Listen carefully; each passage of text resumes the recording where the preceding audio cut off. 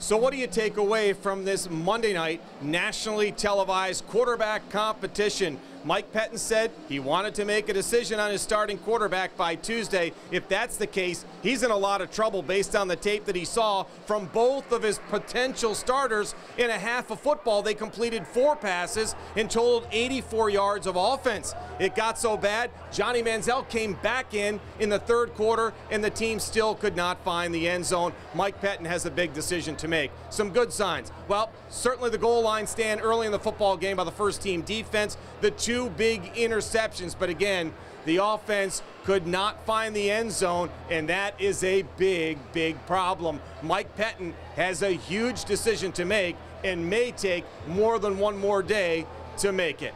From Fedex Field in Washington, I'm Mike Cairns, News Channel 5.